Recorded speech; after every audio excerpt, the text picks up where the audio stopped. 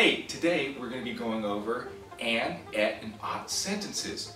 And it's mostly for looking at the structure of the sentence. So, remember what a sentence starts with? A capital, and it ends with a period. And what do we do in between words? We use finger spaces.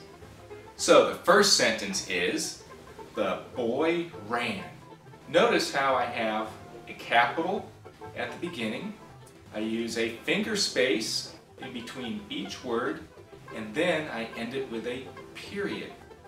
The second sentence is, the cat is my pet. Again, capital in the beginning.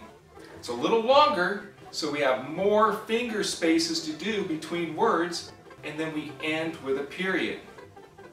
Then the third sentence is, the pot is hot. It's kind of short, but we're using two ot words, or it could have been two and words or two et words. It's up to you to write the right sentence for you. So we start with a capital and end with a period. And in between words, you see all the fingers up there? That means that we have finger spaces in between each word. And finally, we can have a long sentence with lots of word family words. So the girl ran with the hot and wet pot.